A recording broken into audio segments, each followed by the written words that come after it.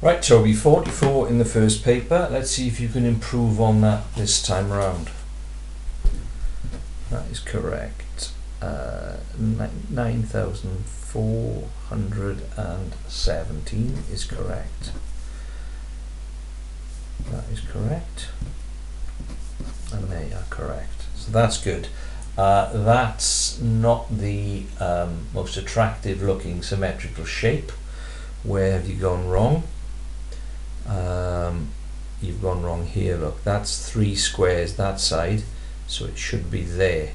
That's 2 squares, so it should be there, which then means your curve, hang on, 1, 2, 3, 4, 5, yes, your curve is going to do more of that. Okay, so you've made 2 mistakes, so you're not going to get any marks there. So for that page you have got 5.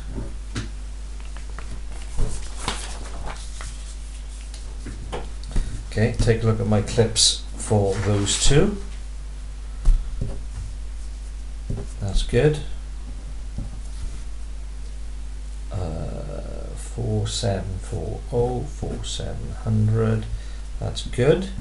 Now you're going to get 0 for this, okay, because you haven't shown any workings out. You haven't read the question, and the question says 2 £20 notes. Your answer is right for 1 £20 note, but because you're not making any effort to show me what you're doing, I can't give you the credit for working it out with 20. 10 centimeters cubed would be the space you would take up with 10 OXO cubes. A kettle is bigger than that. That is correct. That's too far. 340 kilometers is the distance from London to Paris, and 60 square millimeters is a lot less space than the area of this page.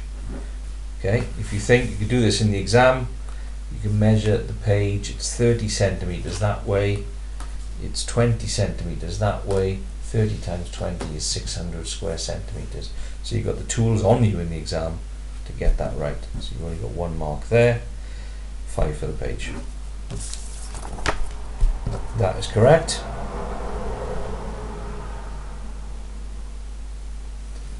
And that is what you need to say there.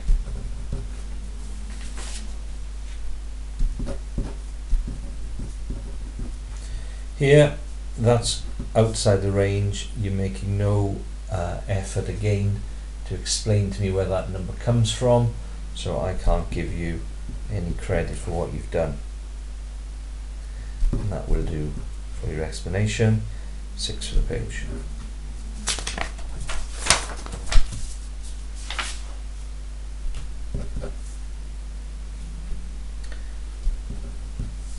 That's correct, 2 marks.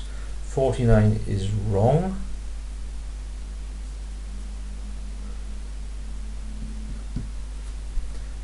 On your method there, you've just written down what's being done. You have to show that to undo it, you've got to do the opposite by timesing by 6 and then subtracting.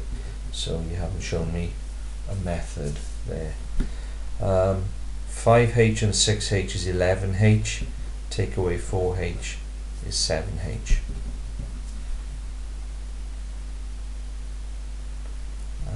Those are wrong as well.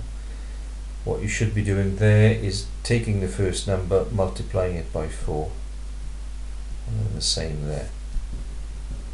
21 is correct, but you need to give the units of your answer, and when you're in volume you need to say cm3, so you get the number of cubes right, but you don't tell me what the volume is.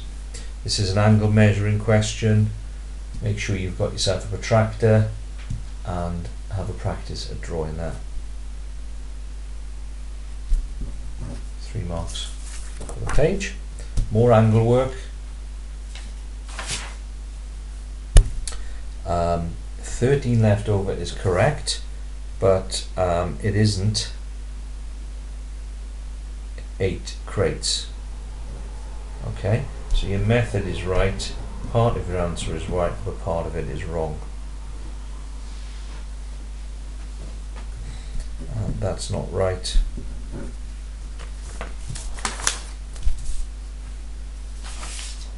$40 miles is wrong because he's starting at 10 and he's travelling up to 40, so he's only gone 30 miles.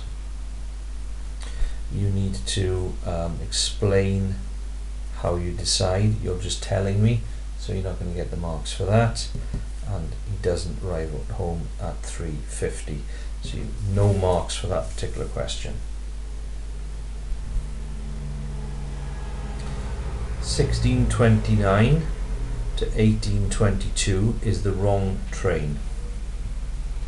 Okay, she catches the 15:29, which comes in at 17:23.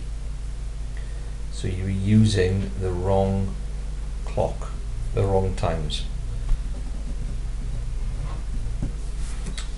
But that time difference is then right. 1 mark for the page.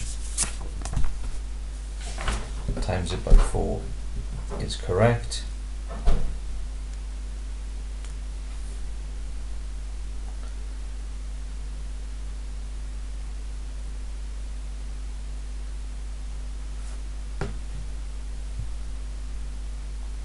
So what you have done correctly there is you've told me that 3/5 is 60%, so 65 is larger.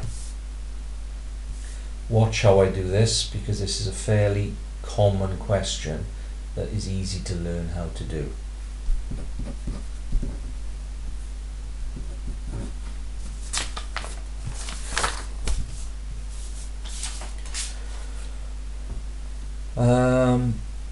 Okay, your points are correct.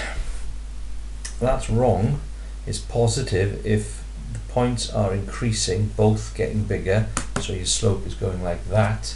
It's positive correlation.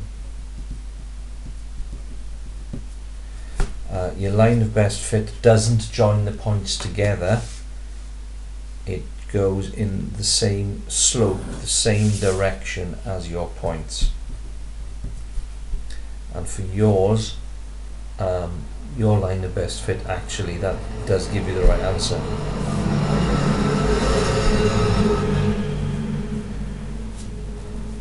Your enlargement is correct, but where it is on the grid is wrong. The center of enlargement doesn't mean you have to put that in the middle of the shape.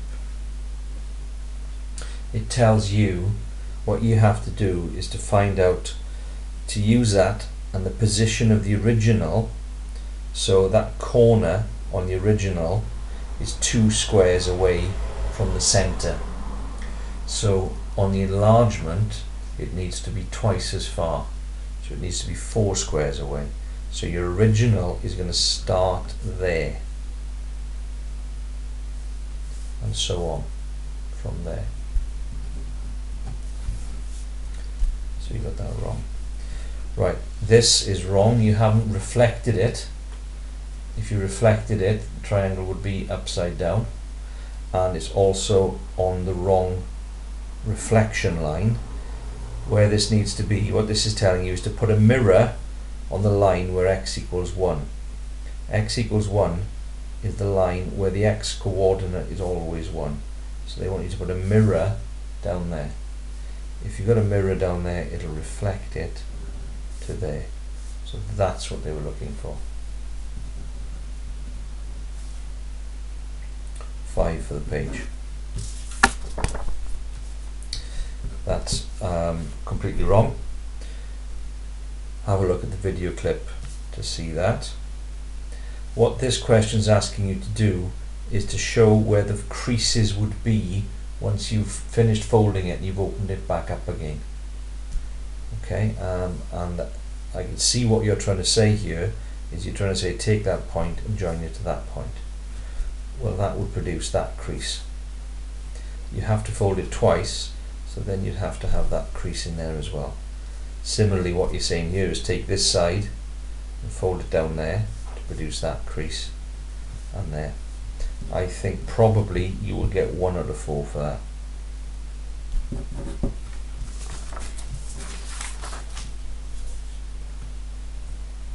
And that's wrong, and that's not enough.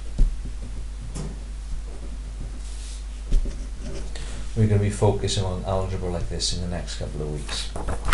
So, on that paper, Toby, you have scored 5, 10, 16, 19, 21, 22, 27, 32, 33. Not so good. Not so good. 33 would get you an F. However, over the 2 papers, and in November you'll be sitting 2 papers, if I bring in your 44, that would give you 77 out of 200, and in November that would give you a grade of an F.